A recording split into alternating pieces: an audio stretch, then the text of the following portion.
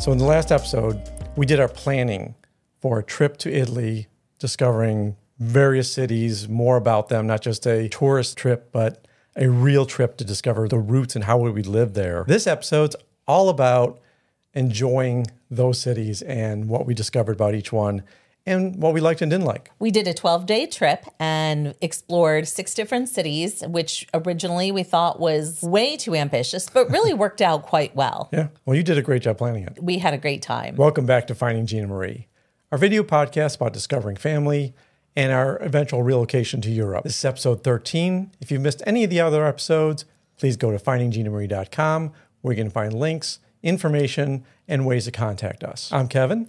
And I'm Judy. So as we dig into these cities, you may have a ton of suggestions that we didn't think of or that we thought about and discarded. But we're not perfect. So if you think that there's someplace we should have explored, let us know in the comments. We reached out to friends on Twitter for their recommendations.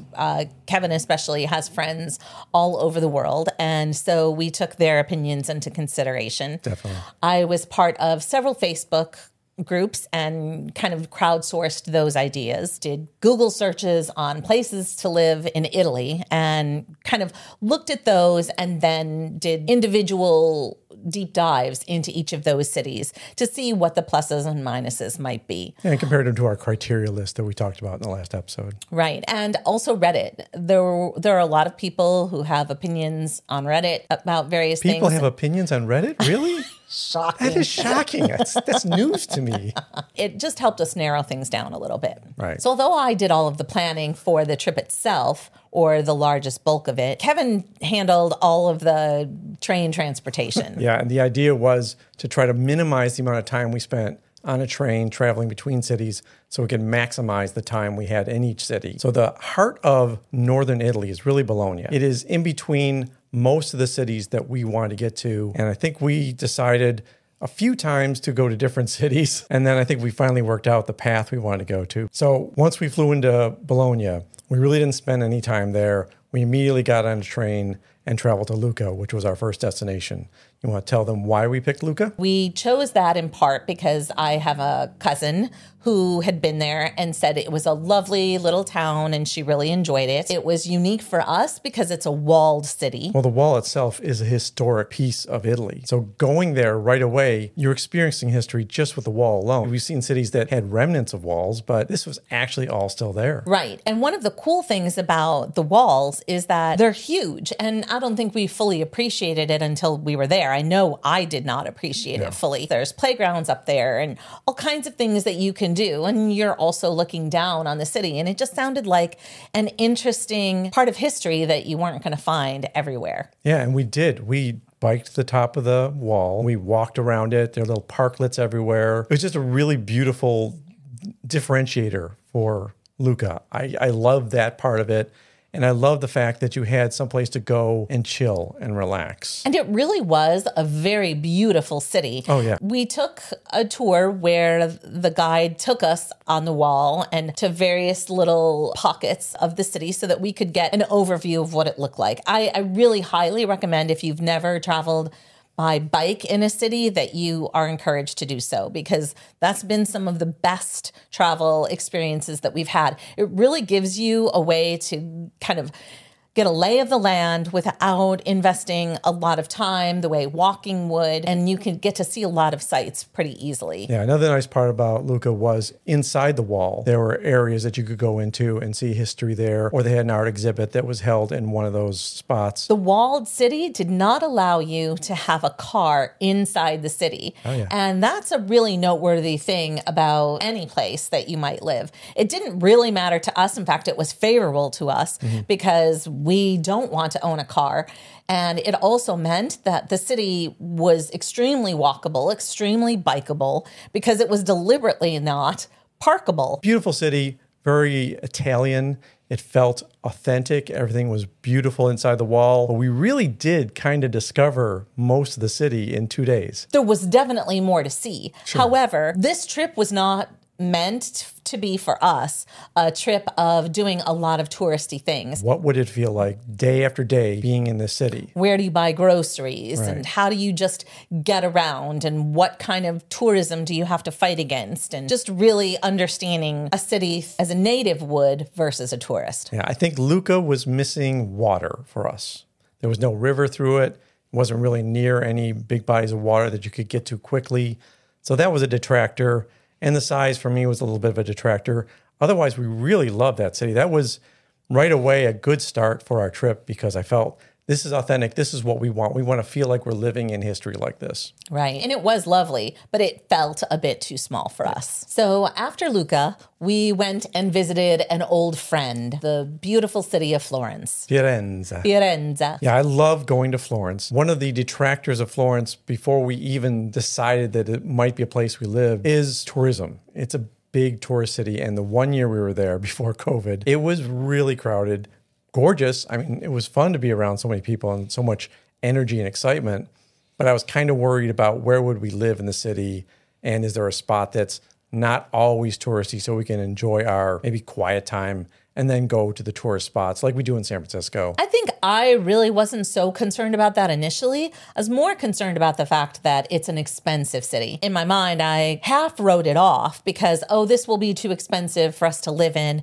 But we really love that city so much. Let's go there and explore it. First of all, we got a hotel that wasn't in the heart of the tourist area of the city, and that changed our path walking into Florence. We saw it from a different angle. So we found a street that we liked after wandering a bit, Via Maggio, which actually was the kind of street we were looking for, right? Yes, that was wonderful. And that was across the bridge, the Right. Porto Vecchio. But I also felt like by going in through this alternate route than we normally do, we encountered a lot more tourism than I had remembered from previous years. And a lot more traffic. That Sure. way in was a lot of cars, a lot of busy areas, a lot of busy shops too. But I felt like we weren't sitting in a quiet piazza. We were actually sitting on a busy street.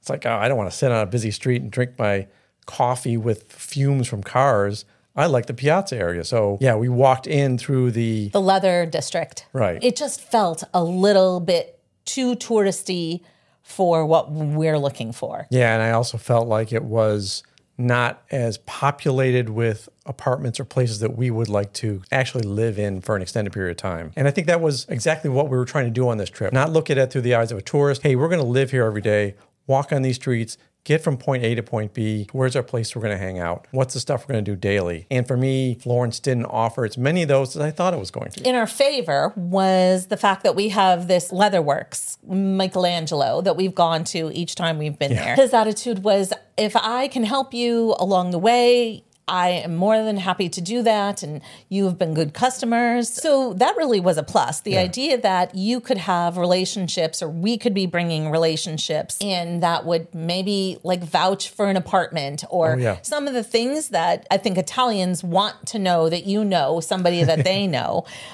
just to make things more copacetic. In 2019, we had intended to go to Parma as a detour when Venice was underwater. And things had changed enough that we were able to go to Venice after all, even though it was a condensed part of our trip. But it meant that the research we'd done on Parma was out the door. Yeah. But this trip, we decided to include it. There were some really good food ideas there, and that was something we really missed on the previous trip. It was, we should have gone there. We should have just taken some time out of that trip. For as much as we wanted to see this authentic food of Parma, let's not kid ourselves. The Lucchese food was incredible. It was really, really outstanding. In fact, spoiler alert, every city we went to had the most delicious food. Yeah. And I think it would be very difficult to say where would you go back to, because the food was far and away above. There was no place that I wouldn't go back to for the food. It was amazing. Each city was unique in its food. For being so close together, half an hour to an hour on train, their food types were very different. And that did influence us a little bit because, sometimes you want a pizza. And sometimes you want some more spaghetti with tomato sauce. And some of these cities, that's not their specialty. Parma was one of those for me. It was more of the sauces, the gravies, the meats, the cheeses, but not so much of the tomato sauce. Sure, that's true. And I am a huge tomato sauce fan. One of the things that surprised me about Parma, people did not speak as much English. And I think that that's perfectly fine. In fact, one of our criteria is to have a city that speaks Italian. Something about the city when you first approach it affects me heavily. So when we got off the train in Parma, I felt like the first impression of the city wasn't as nice. And it wasn't run down or anything. It just wasn't very Italian looking. It kind of looked a little more just like a city. And some of the buildings were a little more ordinary. They weren't historic. You know, that same kind of thing happened in Lucca. So we were in the walled city and it was really gorgeous. And then we decided, well, what if we couldn't live in the city? What if we had to live just outside the walled city? So we walked the city outside and it just didn't feel the same. It felt more ordinary. It felt less like you were experiencing an Italian city and more you're just experiencing a European city. And that's fine. Nothing wrong with it, but just not what we were looking for. So my first impression of Parma was kind of that same thing. It's like, well, maybe down in the central part of the city, we'll see something nicer.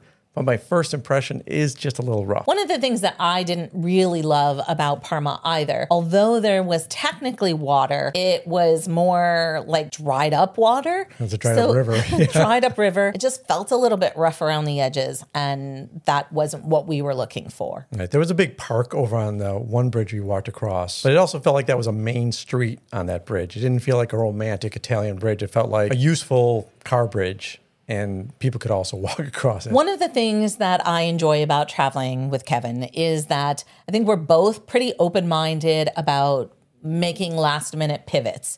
And we're not so set in our path that we're not willing to change.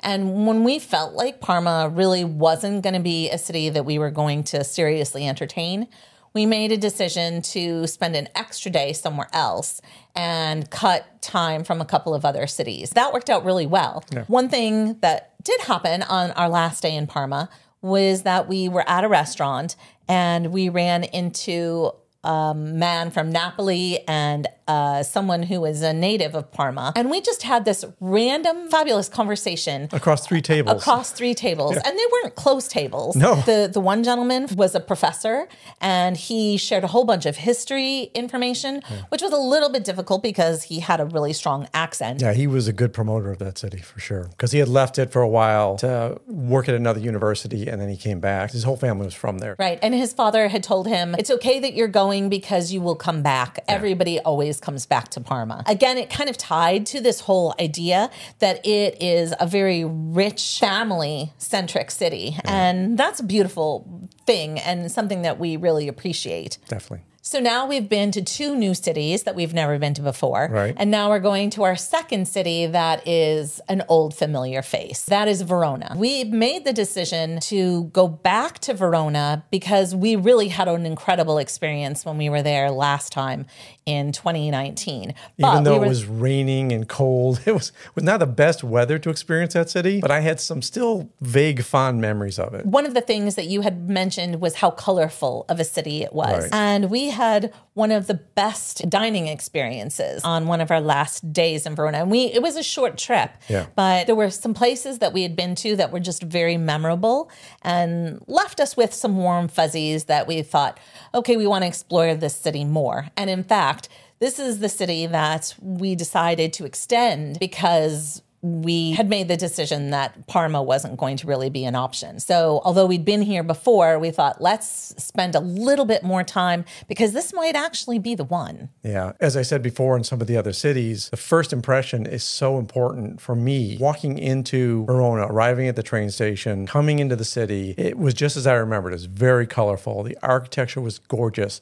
I had my camera out immediately. I was taking photos. I was just thrilled at that first experience. For one thing, that we weren't in the rain and we got to actually see some of the city immediately. And I really wanted to just dig into the city and find out more about it at that point. So there were several things on our list of criteria that Verona had in its favor. It had great architecture. It was a very bikeable city. In fact, one of the cool things that came out of COVID was that they had converted a lot of their vehicular spaces into pedestrian and biking areas. Right. Yeah. And so they had outdoor cafes, and like they'd extended outdoors some of their indoor restaurants. Yeah, some of their piazzas too, that used to be just a small area and cars would go around a circle, or those were gone now as far as car traffic, and they had barricades, and now you just had more people, more space for us. Also, there is a river and there's water in it. There's water in it. It actually flowed. I loved walking along the river. We spent a lot of time exploring the different areas of the city from the vantage point of how is the river walk? How is the feel of the different areas that are connected to the river? Not just the initial ones you see when you're in the heart of the city, even outside the river. And some of those were actually excellent. We found some areas that weren't right in the city center, but still felt like, wow, this is a nice area. I wouldn't mind being out here. It's only a bridge across to the interior of the city. I don't know. I could do it. And one of the cool things was they have rental bikes. They're making it very convenient for people to get around on vehicles other than cars. When you are going to have that kind of a feature, it also means that you have accompanying infrastructure for it, which is really positive. We also knew that it wasn't going to be as expensive to live in as Florence. While Florence was maybe more doable than we thought, this will be also a little bit cheaper. Yeah, and we actually looked around some of the apartment prices for all these cities while we were in each one. How many were there? How many were for sale? And how many were for rent? Because a lot of them were for sale. It's like we don't want to buy an apartment or a house. We want to just rent when we first start because we might switch cities. There was a lot of rentals in Verona, and they didn't seem that expensive. The area of town that was like a sweet spot for me was bigger in Verona than a lot of the other cities. Lucca obviously was tiny, so everything was a sweet spot within the wall. But Verona is bigger, not as spread out as Florence, but still bigger. And it felt like it was a lot more attractive spots no matter where you went. Very few zones we went to that felt like, wow, we couldn't live here. It's like, no, we could probably live here. It's just a few blocks to something a little more pretty, or you're only 4 blocks away from the river because the river does a big U in that city. So you have a lot of space along the sides of the river. And it also has an incredible arena, and they've turned it into a place where they have music festivals. And what's unique about it is that the sound doesn't actually travel from it. So you could live literally a stone's throw from the arena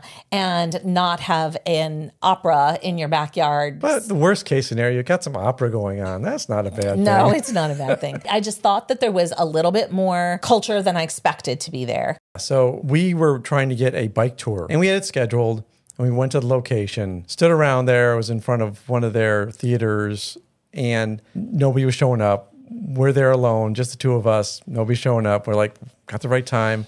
And you had to call them, and they were very apologetic. They messed up. So they asked us to come back the next day. We said, thank God we extended this trip, so we have time the next day. So we went back again and stood in front of the theater, and then no one showed up.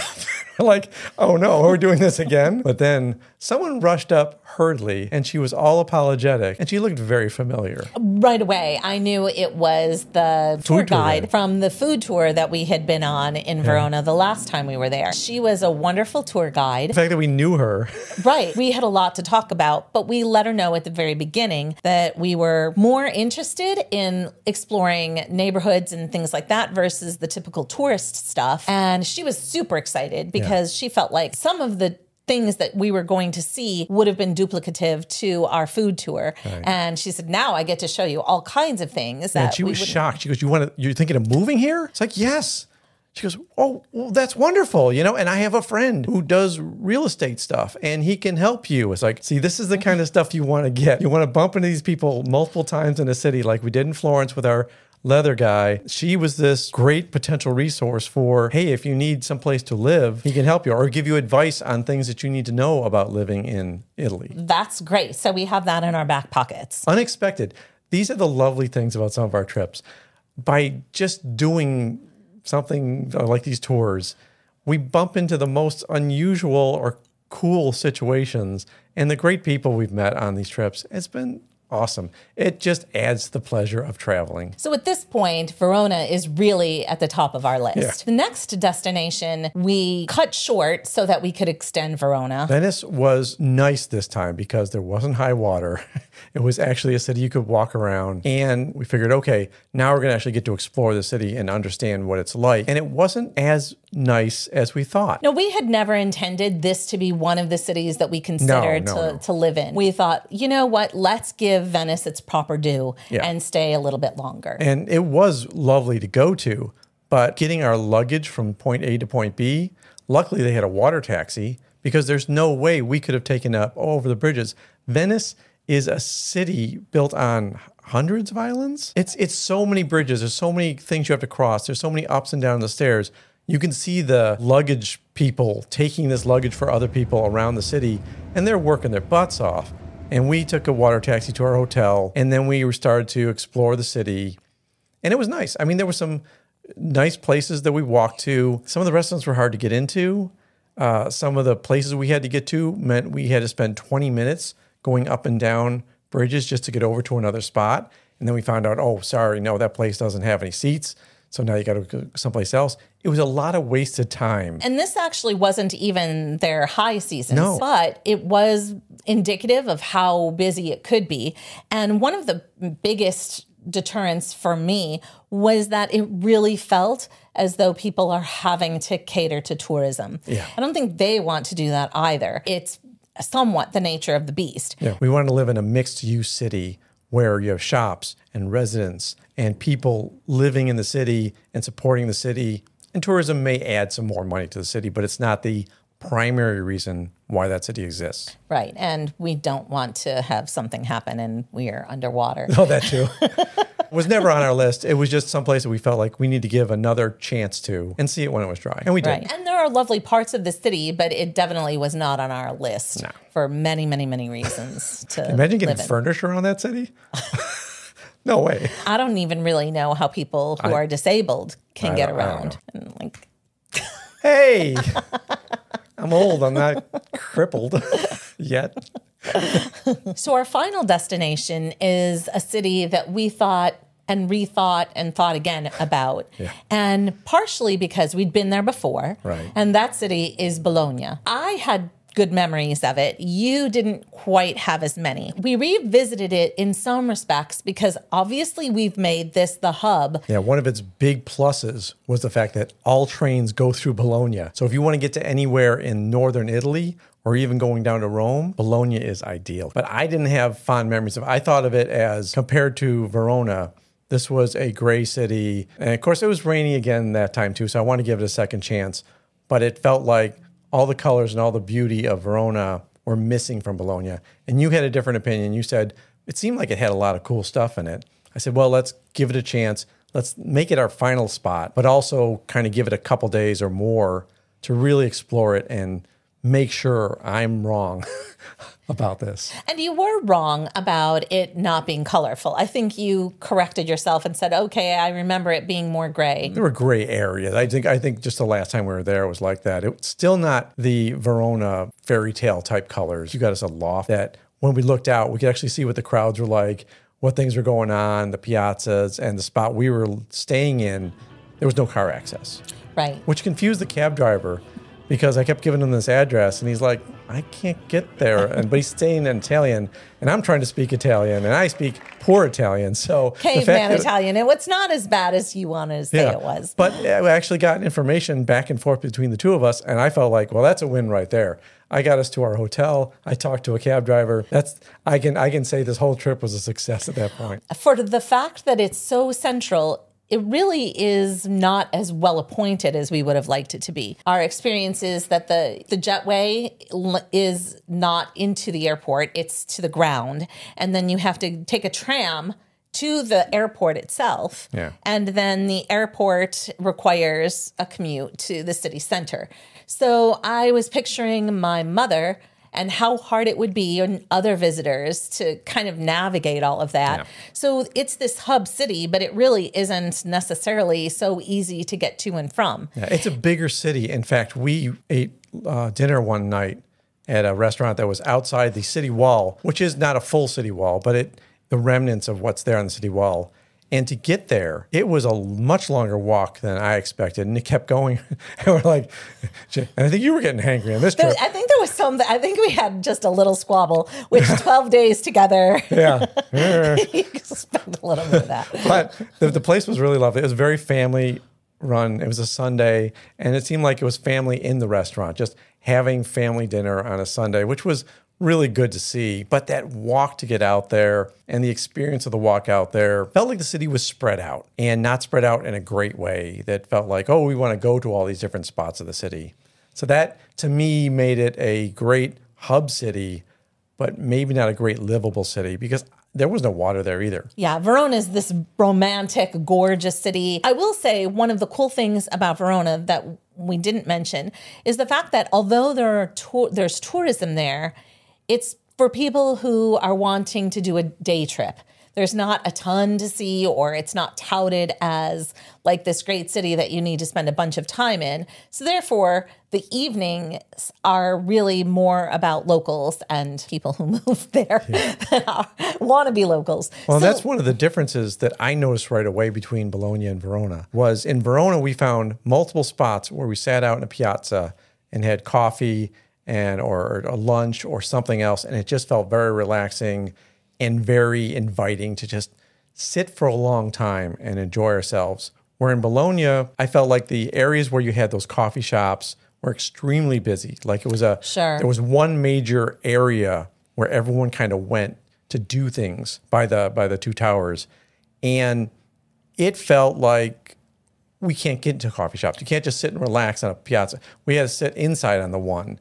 And I don't know, it all felt like this is not what I want to do every day. I don't want to fight crowds just to get a cup of cappuccino. I want to relax and enjoy ourselves. And it felt like Verona gave us more opportunity for that. At one point, we considered Pisa, Oh, yeah. but we discounted it because I think there's a lot of fog and maybe not great weather. When we had been to Bologna, they were bragging about the fact that they actually have 2 leaning towers. Yeah. And that is quite cool. Yeah, why go for one tower when you can have 2? They've actually had to remove pieces of it to stabilize The one that's really it. leaning, yeah. Yes. I think also because it was this academic city, there was a protest that was happening. That's and true. that was actually kind of interesting. And I appreciate the fact that there were people Standing up for Yeah. their beliefs. It happens all the time in San Francisco, and I appreciate it. I want people to be active in government and social issues. So that was a plus for it, definitely. Right. Again, it was a city that we were tired of before we were finished. Maybe it was just a little too big and harder to navigate than we would have liked it to be. Yeah, and I don't want to put any negative on the city, but it wasn't the kind of place, our day-to-day experiences were what we wanted. That's why we worked so hard on planning this trip, and that's why we took so much input from everybody that was